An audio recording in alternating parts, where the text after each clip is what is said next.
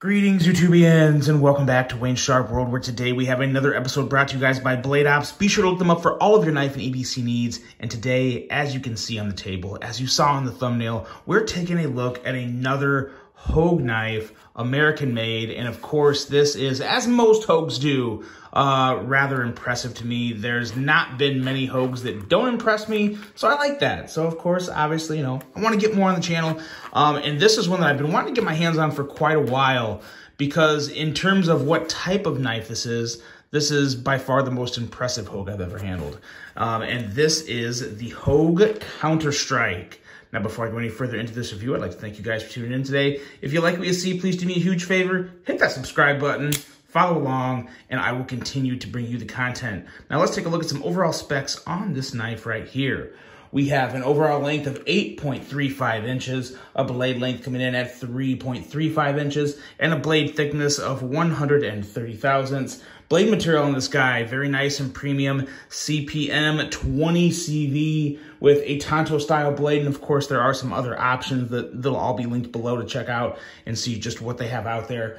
We have a flat grind on the blade with a handle length coming in at 5 inches, a handle thickness at 450 thousandths, and a handle material of G10 on the show side and aluminum on the clip side.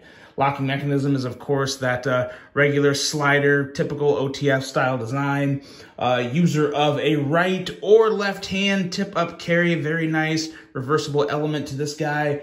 Weight at a very reasonable 2.9 ounces for a rather long knife. Love seeing that. And a price, which again is a pretty good price for an American-made knife using CPM 20 CV. We're looking at a price of $278.96. So that's pretty much in the ballpark for an American-made OTF, you know, with CPM. It's not the cheapest, but it's by no means the most expensive. It's, in my opinion, a pretty reasonable price for this knife. Let's take a look at some size comparisons and compare it to some other OTFs. And I was a little surprised when I did this. I actually did some size comparisons before the video because I wanted to not be surprised in front of everyone as I was doing them myself. Let's start off with a little on the shorter side. Here's your Guardian Tactical 035. And this one here this is actually going to be the only non-American made knife you'll see on the video today. This is the, I believe, the SOS Knives OTF automatic. This is also available at Blade Ops. I believe it's the only other retailer you can get them at right now. It's the only one I've seen them at. And this actually, for $100, has the best action and still one of the best actions on an OTF knife I've ever handled. For $100, it is Chinese made. Keep in mind, if some of you guys don't like buying Chinese knives, you got to know that. But in terms of an action, quality, fit, and finish, it is phenomenal, and it is still available. So I'll throw that link down there for you guys as well to check those out. Multiple different blade shapes of that.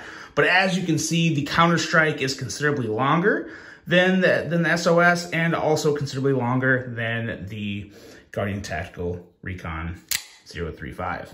The actuator, still buttery smooth on the 035. You gotta love that actuator. And a better comparison in length would be these guys right here. More American-made beauty. The Microtech Duroc Delta. And this is, of course, a special, very expensive edition that I kind of impulse bought. But I'm not regretting it because I do love the Duroc Delta. With some desert camo Cerakote. And this here is your axial shift, which of course is another awesome American-made OTF.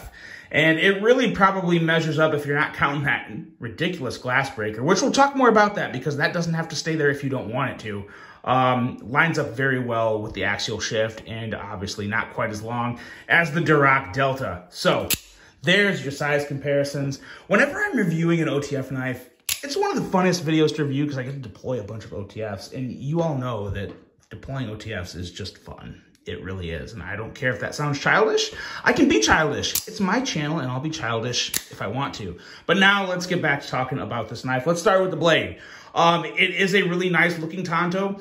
As with most OTFs, you're going to have a slightly thicker behind the edge. This one is no exception, coming in at 24 thousandths, which actually is pretty average for most OTFs. Still holds up really well, still has a good Hogue edge, and of course with that CPM 20 CV, you will have some good edge retention. So really do like that a whole lot, and I do like this is still going to be a rather strong blade. You have a nice robust tip up here, and also in terms of the play, I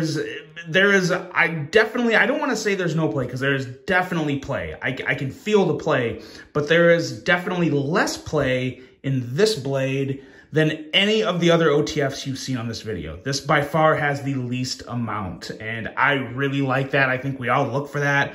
The only one that pretty much has no play is the Hawk Deadlock, which is like $1,000+, and yeah, a lot of us are not in the market for a knife like that. So if you want an American-made knife with very little blade play, this is an excellent option.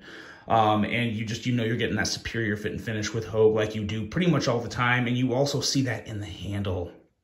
I really like the handle on this guy. I believe it's like Damascus G10. I really like how the milling pattern works with the colors and kind of just the little lines and swirls you get there. It's a really good texture in terms of feel and hand, and it also just looks really good, and of course kind of matches the aluminum side. So really like what they did there in terms of aesthetics and texture and just feel overall with this handle. Is very good. It's also a rather slim and slender handle, probably the most slim and slender handle I've ever handled for an OTF, and that's including my Heretic big OTF. I actually don't have that one on me right now. But even slender than that or thinner than that, it has a very, I want to say casual. It almost feels like a Sharpie in your hand. Obviously not quite as thick, but just doesn't quite feel like your typical OTF. Definitely a thinner feeling hand, which I think some people will really like, and just really a thinner, more slender appearance in general, which I also really like. I really like the clip on this. I think this clip is fantastic.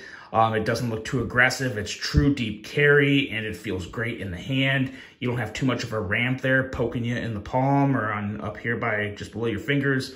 So really like everything about this clip. And one of the coolest parts about this knife is Hogue just finally, to the best of my knowledge, they're the first ones to do this. I'm sure they may not be the only ones, but I don't know about every single OTF company in the world and how they do this. But this glass breaker here, first of all, it's not as pointy as you think. I mean, obviously you can feel a little point there, but it's not something that's gonna like poke you and draw blood. It's not a DNA extractor, but it is definitely a glass breaker.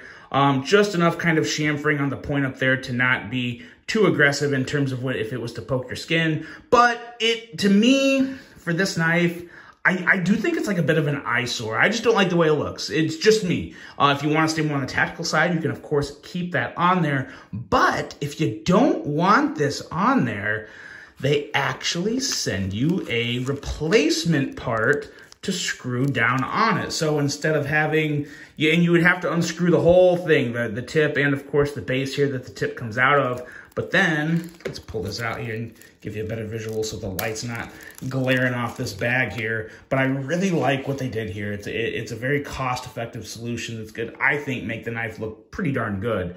It just is gonna come down and basically go right there to kind of give you a better visual of what that would look like.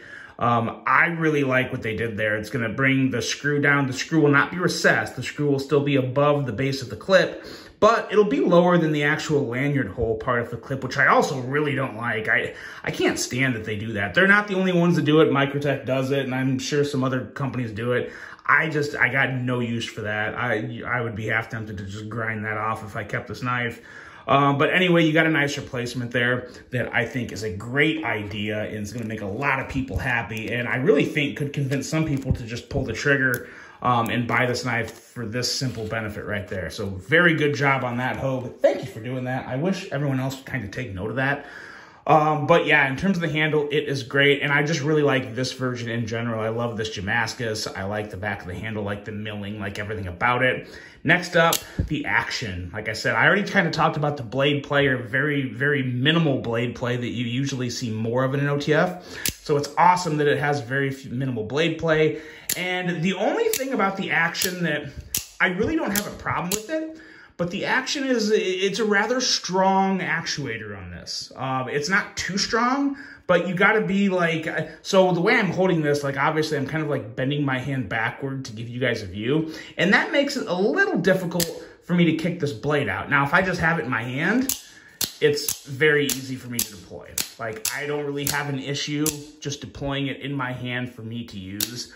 But when I'm trying to show it off on a camera and bend my wrist in a certain way, I lose a little bit of kind of leverage and strength in my thumb. So I have to try a little harder to retract and deploy the blade. But I do think it's manageable. It's not something I would complain about if I was actually just carrying this and using it in my day-to-day. The actual force that this blade fires out with is ridiculous. Listen, if you just listen, you can kind of hear that extra harsh, like smacking thwack, especially on the close. It rockets in just as hard as it rockets out. I really do like the action on this knife. Wish the actuator was a little easier to actuate. If this had an actuator like the Guardian Tactical 035, look out. It could very well be the best OTF on the market, but it doesn't. So where does it stack up with all the other OTFs you saw? To be honest, I really can't rank them right now.